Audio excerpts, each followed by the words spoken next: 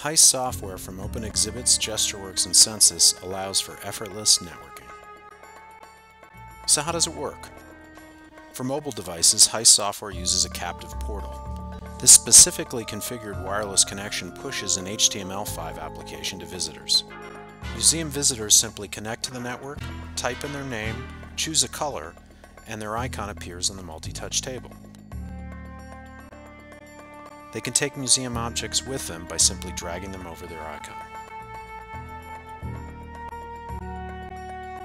The multi-touch table software is written in Adobe Flash and uses Open Exhibits and GestureWorks software.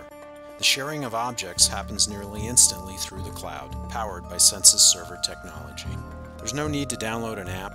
The system works with virtually any mobile operating system, from Android to iOS.